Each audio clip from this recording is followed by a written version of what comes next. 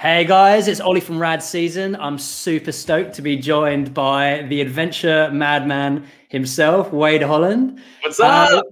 How are you, man? I'm great, man. So good to see you again and catch up here. You too. So thanks for coming on Rad Days. To give everyone a bit of an introduction about what we're doing, Rad Days is a adventure series that we're running, looking at different outdoor adventures, sports, action sports, and essentially rad things to do all over the world. And wait, you're over in LA, right? Yeah, man. I'm right here in Los Angeles, kind of on the east side of the city. So we got great tacos and the San Gabriel Mountains right behind me. So bunch of fun stuff. Most people think of Los Angeles as just like, beaches, palm trees, but there's a lot more out here that I've been lucky enough to discover over the past few years.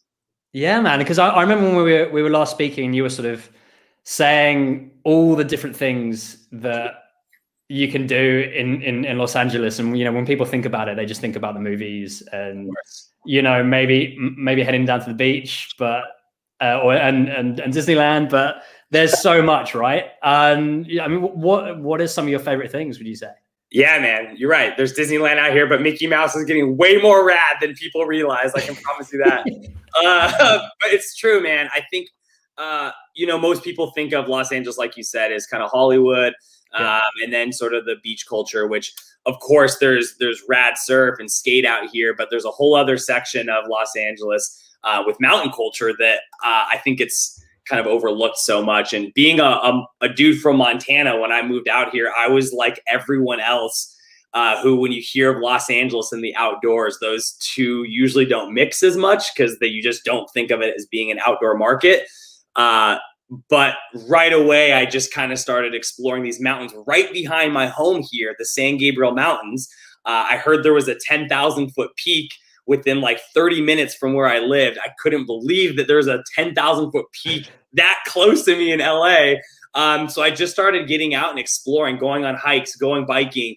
And before I knew it, I was even skiing at a local little hill 45 minutes from my home. So quickly I started realizing that there was way more to the outdoor scene here that ever gets talked about. And I started meeting locals who have grown up here their whole life and said, yeah, it's a gem, but no one really talks or knows about it. And even people who live here in LA don't really even know about it, just because you usually don't move out to LA for the outdoors. Like, people are moving to these other meccas, whether it's like Colorado or Utah or Montana. They're moving there for the outdoors. You usually don't hear people doing that for LA.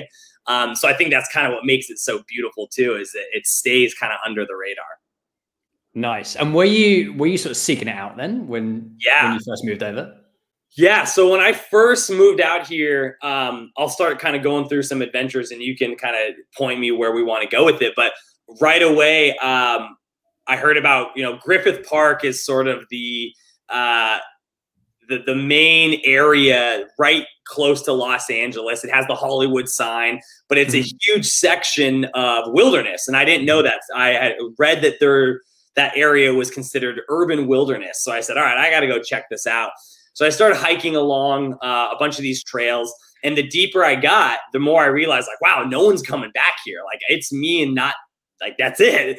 And everyone hikes the Hollywood sign. You'll see that. But there's so much more within Griffith Park. And I learned that Griffith Park is actually the largest section of urban wilderness in all of North America, which is a crazy fact. But and urban wilderness means that there's enough local wildlife living there away from human involvement. Like, there's a population of mountain lions that live in Griffith Park. Crazy, right? So it's crazy. So, and you go out there and you see it, like, it is right in Hollywood. So it's kind of bizarre, but once you start hiking into Griffith Park, and it's super accessible. So I always list that for someone who's like just coming out to LA, want to get outside, go to Griffith Park. Easy to get into. And you get incredible views, like incredible sunset views. Anywhere you're at the park, you'll be able to see the Hollywood sign. But again, you can get back to some pretty cool hikes. So for hiking wise, I would say like Wisdom Tree is I don't know how specific you want me to get on this, man, but there's some cool stuff just all in Griffith Park. Nice. And what about then sort of looking at skiing? So you said that there was like a small hill close to you? Yeah, man. Mount Baldy is like, I'm putting that on my list as like one of the coolest kind of little gems of Los Angeles, Southern California. I would even say maybe the United States is a ski hill. And the reason I say that is because it kind of embodies the old school spirit of skiing. There's nothing fancy about it. It's not the glitz and glamour, affordable skiing, but you get great skiing. And you would, again, never think that being in Southern California. Most people think of like Mammoth, Big Bear, and of course, those are great places to ski. But the reason why Mount Baldy is so special is because number one, it's 45 minutes from Los Angeles. Number two is it's so accessible and affordable. I mean, $35 lift tickets, like, come on, how are you going to beat that? And when it does snow, I mean, I know that's probably the biggest hurdle there is it does snow there. Because you get up to 10,000 feet. So that's the thing there is like, even if it's not snowing in Los Angeles, Mount Baldy does get some decent snowfall because you gain elevation really quickly.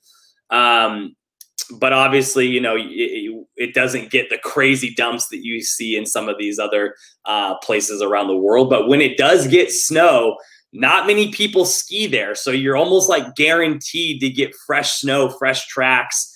And that's beautiful. Like for $35 to get like powder skiing 45 minutes from Los Angeles, that in itself is something phenomenal that I would never thought existed out here. Yeah, that's insane. Yeah, and coming from Montana, like I know you're a bit of a keen mountain biker. I mean, what have you discovered bike wise around where you are? Yeah, man. The mountain bike scene here rips. I'm telling you, man, it's the truth. Every time I go out so the San Gabriels is the mountain range kind of right on the east side of Los Angeles. They're like probably 15 minutes from downtown LA. They're like 10 minutes, 10, 15 from, I guess, where I'm at. And they go straight up. So the thing about the San Gabriels that make it such fun mountain biking is they're close to Los Angeles, but you gain elevation really quickly. So they're not really gradual mountains. Like you gain a few thousand feet in elevation just in like a few miles. And so they go straight up. So for mountain biking, you get a crazy workout just like huffing up these mountains. And then once you get to the top, the single track downhill is so flowy, so fun. The local bike community here, it does exist because anytime I go out there, you'll see a bunch of like fun berms and little jumps, really playful stuff that I had no idea was even a part of like Southern California culture. And the thing that I think makes it so cool too, that hit me right away is, you know, I grew up in Montana. I lived in Colorado for many years. And the mountain biking trails there get super crowded because mountain biking is such like a prevalent sport in those markets. So that means like you're sharing the trail with a bunch of people. You got to go at certain times to avoid the crowds. Here in Los Angeles, like you never see anyone on these trails. It's really like this local little secret that I keep finding out about. You know, there's 14 million people out here in Los Angeles, but I think this culture is so much based off of like, honestly, like the majority of people's like gym culture. So when they want to go exercise and work out, they're going to like LA Fitness, but fewer people are saying like, I want to go in those mountains. I'm going to go mountain bike over there.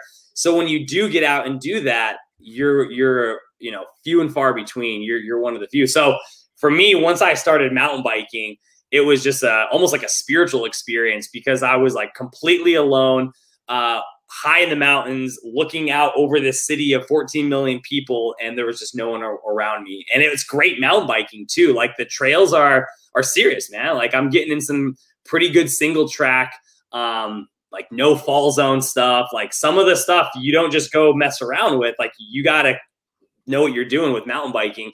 And I had no idea that level of mountain biking was even possible out in Los Angeles. That's awesome. And doing like going on those trips and going mountain biking, have you discovered any other things, whether it's like, you know, different like hiking locations or climbing or things like that? Yeah, man. The cool thing too is like there's a bunch of little hot springs kind of all around sort of the SoCal area. And so there's some in Northern California that I've been to, kind of right by Mammoth, that are really neat. But there's definitely some in SoCal that I have my eye on that I want to go explore too. Like there's some that like are an 8-10 mile hike in to get to these. But there's just like these little backcountry hot springs sprinkled around the area that you can get to. Some of them are closer than others, but that's a really cool piece, I think, to the equation out here is, you know, there's the biking, hiking, but if you can bike or hike out to a hot spring, you know, that makes it even better, right? Nice, man. Yeah. So it's cool, man. It really is something for me that I keep finding more and more. Like you just, my advice is like, you just have to go out and, the more you're just out kind of experiencing it for yourself, the more you see. Like I was biking the other day and came across this and I was deep, man. I was probably like 10 miles back, and there was this like abandoned little like 1970s Volkswagen Bug car, but like totally abandoned deep in the hills. And I'm like, how did this ever get back here, man? Like you can't drive this back here. So it's really cool that you find these, it's almost like, you know, it's like these urban artifacts that get put back into the wilderness in California. And some people might be like, all right, that takes away from the experience. But I think that adds to the experience, because that's like LA, right? Like Los Angeles is like human development, commercialization. And then you have like little random artifacts of that like sprinkled into the outdoors and the wilderness when you're out exploring in SoCal. So I dig it, man. I think it's a unique place that you don't you're not going to get that if you're out in Colorado or if you're in Montana. And being, you know, such a like I feel like I'm such a Montana dude, like through and through in so many ways. But now really digging into the outdoors in Los Angeles, it's given me a whole new perspective and appreciation for this market with getting outside. Nice. And are there any other places that you want to kind of go a bit deeper on or try and discover? I mean, you must be kind of finding new things the whole time is sort of the... Yeah, man. So one thing I want to get a little deeper on is, so I've been out to the Channel Islands a couple times, and the Channel Islands is a string of islands right off the coast of California. So right kind of by like Ventura, Santa Monica. And most people think of like Catalina Island when you think of the Channel Islands, because of like, you know, if you remember the movie Step Brothers, and there's the Catalina wine mixer. Yeah, exactly.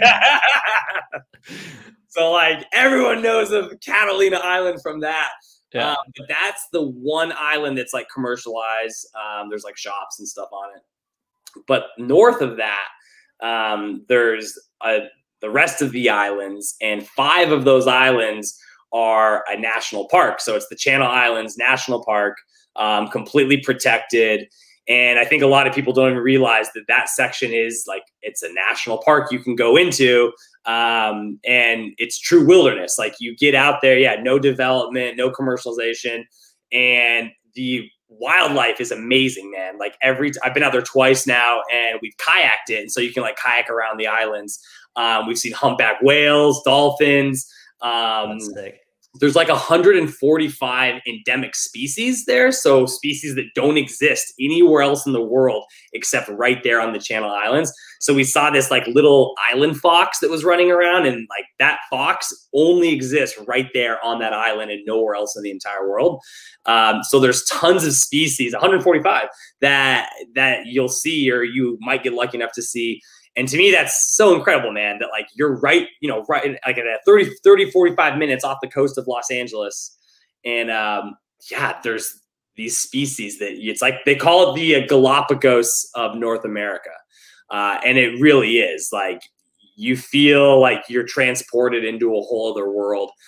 They have these incredible kelp forests. So people will like scuba or snorkel through these kelp forests. That's something awesome. I 100% want to be doing. because it's you see these kelp forests and they're like 80 feet long, these huge kelp vines. It's crazy, man. Wow. So, yeah. Cool, man. So it's tight, man. Like, again, between the ocean side of it, the marine life, I definitely want to go a little deeper into kind of exploring some of that, because I'd say water for me is still a little bit newer. Like, I'm a Montana dude, man. I'm from like inland area. So that stuff, I want to get a little bit deeper into. But in regards to the mountains out here, I think I connected to that immediately because I really am such like a mountain dude. And then coming to SoCal, you just don't think of mountains. Yeah.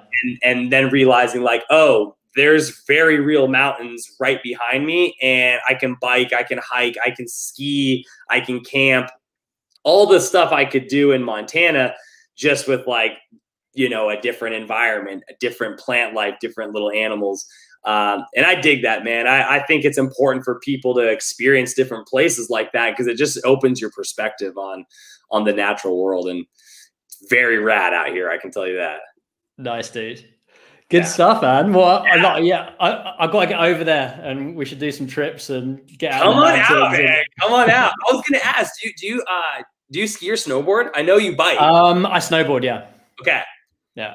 Bring the board, man, and I will take you to Baldy because I promise you, it's a gem, man. Like I showed some of my friends in Montana some of the ski clips of me at Baldy, and they were just like, "Wait, where is this?" Because the weird thing about Baldy is like when you load the lift right at the bottom, there's like no snow, so there's like it's almost like desert vegetation. You'll see like agave plants. And then you're like getting on the lift, but you don't click into your skis. Like they put the skis on the chairlift behind you, and you're just like on your boots going over almost like desert plant life. And you're like, where am I, man? This is crazy. But you see the lift, like it goes up, and you're like, oh, I guess I'm going up quite a ways. And then you go up on this first lift, and then you start, getting into stuff. You see the plants start to change. You get higher and higher. Yeah. So the plants become more like pine trees. And then you get up to kind of the midway point. Then there's snow. And then you take the lift up further to the very top. And at the very top, man, if it's a clear day, you can look out and see the Pacific Ocean. If it's really clear, you can look out and see the Channel Islands. And then that view alone makes the day. And then if you got good snow, that's just bonus. But again, there's like no one up there, man. So you're bound to get some fresh snow if it's snowed in the past like few weeks, just because it never gets skied out. So for me, that's special, man. Coming from Montana or Colorado, where like skiing has become so commercialized and it's like $120 lift ticket, and it's super crowded with it's more resort culture. Yeah. And I grew up skiing in an era where it was like hot dogger, dirtbag culture, where it was like, cheap ski tickets, nothing fancy. Like you're up there to ski and that's it. It's not like spas and like après ski at the bottom. It's just like, get whatever equipment you have, go to the hill and just rip it up. Have a fun day. And that's Mount Baldy, man. It's like real low key. Like lifties are probably having beers. It's just like it's OG ski culture, which I resonate with. Nice one, man. Yeah, come on out, man. I will take you there. We'll dig in. I'm there. Yeah, I love it. I love it. So, cheers, dude. Yeah, man.